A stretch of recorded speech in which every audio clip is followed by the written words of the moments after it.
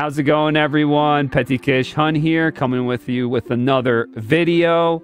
Today we got more info about Tomb Raider. There was a live action series that was going to be coming up on Amazon, and it seems like it's going to get canceled. We don't know yet, but it's more and more likely that it's going to get canceled. So I know a lot of Tomb Raider fans are kind of actually happy to see this, as well as there's a Netflix show that's coming out. It's an animated Tomb Raider show, continuing the reboot series of Lara Croft. That is getting downvoted and ratioed hard by the fan base. We're going to be talking about that as well, because there's a lot of Tomb Raider entertainment. The IP is in a very weird state right now. It doesn't know what it's trying to be.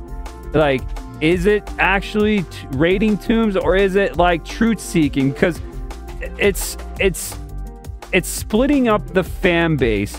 You got the reboot series, and then you have the classic series, and it's very polarizing which series is, you know, better. Obviously the original is better, but the reboot has its own fan base for it as well. But the thing is, the reboot is not what Tomb Raider was supposed to be. It was supposed to be an origin story of what Lara Croft would become in those classics, which never came to fruition. That never came out to be a thing. So it was its own thing. For me personally, I think that reboot Tomb Raider series is more of, like, I would say, like, its own spin-off, own kind of story. And then you got the classic Tomb Raider, which is what is like almost like the canon of where it all started. It's all over the place. The remasters came out this year, which were excellent. They're really good. There were passionate fans that made that game, so it was very, very well done. And just a lot of things about Tomb Raider has been coming up recently, and I think this franchise is getting butchered hard. It's not succeeding as what they think it's succeeding to be, because the fans are calling out all the BS that's happening to this franchise. They're saying, what is going on? Why are you changing things that destroy canon of this character? Destroying what it is. What Tomb Raider was supposed to be. She's not a truth seeker. She's a Tomb Raider. She was always an anti-hero. So, but before we get into this article here and read a little bit about it, I would love it if you guys could like, share, sub, follow if you could on this channel. If you are interested in more topics like this, I do a lot more of these on here. So thank you so much. It looks like Hollywood insiders reportedly believe Amazon and Phoebe Waller-Bridge's live-action Tomb Raider will not come to fruition. What a shock. Wow. Yeah, this is not a shocker whatsoever. There was rumors. Phoebe Waller-Bridge was talking about how much she loves the IP. She would love to write for it and, you know, direct it and all sorts of things. They're looking for other cast members to play Lara Croft, and it was just going to be a complete mess because Phoebe Waller-Bridge is a full-blown feminist. Anything she touches in general is crap. We saw that with Indiana Jones and the Dial of Diarrhea.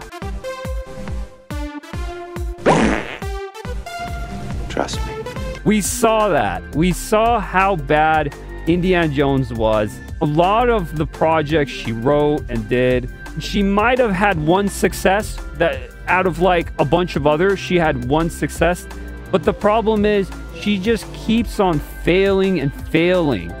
And that's why people were like, I'm going to get away from this. I'm not trusting what she touches. There's no way this is going to be good. Indiana Jones was the biggest failure. The new one that came out from Disney. It's criminal how of a failure of that movie was. It's so criminal. It's so insane. Indiana Jones, a classic cult character, was destroyed right in front of you if you watch that movie. Straight up. That character was destroyed. It's just disgusting what they did. Like, even now I think about it, it angers me. Like, what happened? What happened to that movie? But it seems like after the failure of that movie that she was in, they're not really thinking about moving forward with the project no more. So they're going to be maybe pushing back, putting it in a box, and then maybe coming out with later down the line, maybe coming back to it, maybe in some sort of way. We don't know. They always talk about they want to, you know, put diversity, equity, inclusion, and all that in the game. And they have a female character, but they like destroy the female character, which this female character was already strong, adventurous she was, and she was not a hero whatsoever. People always forget that. She was not a hero. She was an anti-hero. She did everything for sport. She did everything to go on an adventure. That was the whole thing. And I said about this, good. Don't touch Tomb Raider. We don't want another sort of Indiana Jones failed project from last time. I'm also looking at you, Netflix. Get real fans that understand the source material from the start, not these fake fans. Then move forward with a live action, because there is a lot of fake fans out there. People that they love the character, but they don't understand the character, if you get my drift. So they have to rewrite this character now for modern standards, modern audiences, obviously, because the things that she does in the classic games are not good no more. It's a no-go. It's them. You can't do that in 2024. That's the problem. They're changing this character completely that it's unrecognizable.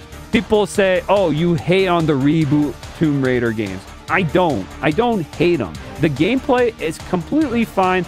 I have no problem with it, with the reboot series gameplay.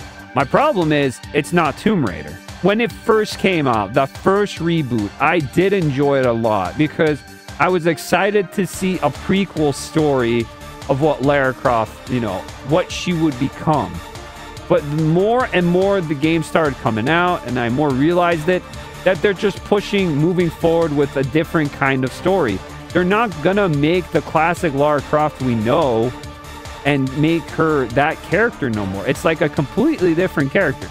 It never came to fruition of what she would become, the Tomb Raider. I saw this one by Lara Toomber, and it's official. Lara Croft is now became a lesbian. Netflix can't help it, can they? It looks like it's gonna happen. It looks like Life is Strange 2.0. But from this image, it gives me Life is Strange vibes. It gives me vibes going back to Legend of Korra, which Legend of Korra had some of its moments. I enjoyed Legend of Korra, but I have some issues with Legend of Korra as well, you know, altogether. This is not Lara Croft. That's Lars Croft. Lars Croft. Stop destroying Tomb Raider and make your own gay fantasy truth seeker IP instead. What are you gay? Why are you gay? Who says I'm gay?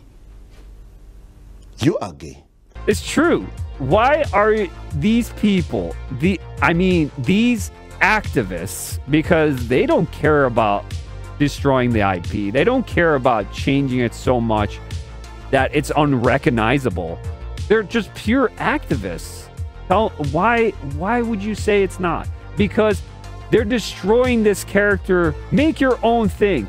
I give credit to like a lot of these other games that are coming out. I know they're failing right now really hard, like Concord and Dustborn, but they're making their own franchise, their own IP, and putting their own ideologies inside of that game and making their own thing.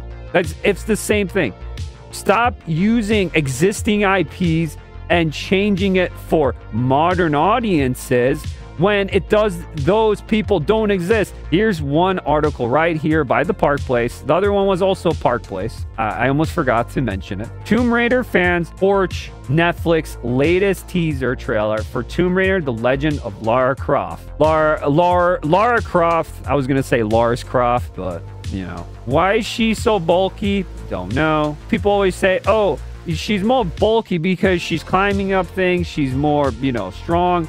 You could say that, but you have seen rock climber women, and they don't look that strong. They're mostly toned and skinny usually, and they have, you know, they have a great body though, but they're not buff. You can make a strong character, female character, and not make her actually a male character strong. The trailer has over 214,000 views on the official Netflix YouTube channel, but has only 7,500 likes to 8,600 dislikes. There you go. It was ratioed out that the dislike is still going up.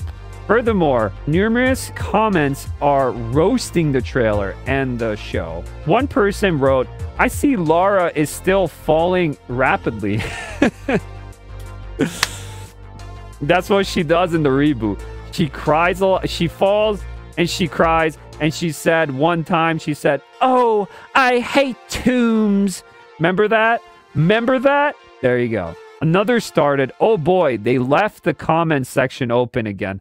Ha ha ha. Someone needs to teach Netflix what the definition of teaser trailer is. Yup. One person questioned why Lara Croft's iconic pistols were not present in the trailer. Where are the guns? Exactly, because this is not the iconic Lara Croft. It's not. It's a completely different character. Another expressed a similar statement. All I want from this is Lara wielding her signature dual pistols. No, you're not going to get that in this show. Nope. Nope. You're not going to get that. If you do, it's going to be at the very end as a hint, hint. She's becoming Lara Croft, guys. We're going to jangle the keys. Do you remember Tomb Raider? Do you remember? We've had that before. And guess what? Nothing happened out of that. Nothing. If you've never played the games, you won't know how iconic and mindful she is. Similarly, another wrote, remember when she was a cool, confident, and cocky, seasoned explorer before they added drama, grief, and daddy issues and made her particularly insufferable? That's what happened. What is it with Crystal, Embracer, and their need for Lara to be tortured? Is this an American thing? Do your heroes always have to suffer? Kind of weird, actually, now I think about it. She's always getting beat, tortured. Yeah, I don't know. YouTube removed dislike for shit like this. Yup. The show will make Lara Croft a lesbian. Lesbian Lara, Netflix strikes again. This is not Lara Croft. Similar, another added, what the fuck is this? This isn't Tomb Raider. I'm sorry, but the animation looks low budget. What is happening here? Posted another. And it goes on and on. People are furious. This is not Tomb Raider. It's unrecognizable. They don't even know who it is. I saw one person, I forgot where, but they commented about this. And I saw it and it said, for some reason, I don't know why, like I said with Legend of Korra, she looks like Korra. Some people said that they got the inspiration of the animation from Legend of Korra, her whole model almost. But even Korra had some features that still felt feminine in some ways. Yeah, she was buff, but she still felt feminine in some ways. At least Korra was like a new IP, you know? It was a new character. This is an existing character that has many versions of her that existed already in the past. And they're changing it constantly. And they're making her really buff. I don't understand why. Like, I don't understand this whole concept. You guys know Melanie Mac. She's really into Tomb Raider. She's like a huge fan. She played like all of them pretty much. Looks like the girlfriend from the leaks, but maybe not. Either way, looks terrible. Cringe. And they're both drawn with weird androgynous bodies, lol. This frame especially. What the heck is that? Ugh. Brother, ugh. What's that? What's that, brother? That's She-Hulk. Oh my gosh. Why did they make her so buff? People are drawing like AI, like, what? This is so much better. This would be better. Yeah, this is like what we should have gotten. I hope Crystal Dynamics fails.